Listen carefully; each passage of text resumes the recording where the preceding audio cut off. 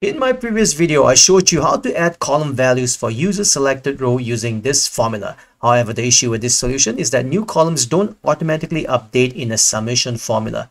We start off by using an index function, which is used to return the value of a cell in a specific range based on rows and column coordinates. So if we assign the first argument as row 8 to 25 and leave the row number as blank and column number as 5, we get the value from column E from row 8 to 25. Now, to make the column number dynamically extend to the last column as more rows get added, use a COUNTA function in row 7 to count non-empty cells in the header, which returns a value of 5. Insert the COUNTA as a third argument index and add 1 since our data set starts from column B.